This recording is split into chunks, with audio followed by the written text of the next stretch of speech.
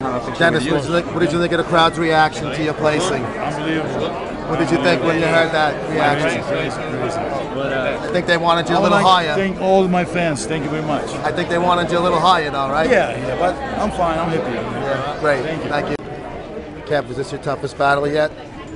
Definitely, everyone brought it, Flex, Jose, the whole crew, brought it.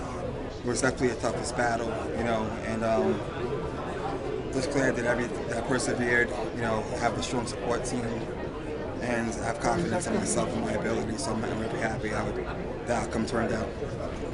How do you compare this tonight with what your battles you had with David over the years? I don't think there's any comparison. Each year is totally different.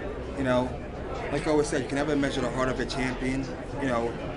Most of these competitors that I'm competing against in my division, they're all champions in their own right. A lot of them already won, pro shows in our weight division. So I give everyone the same respect, and I never look past anybody, because once you do that, you open yourself up for defeat.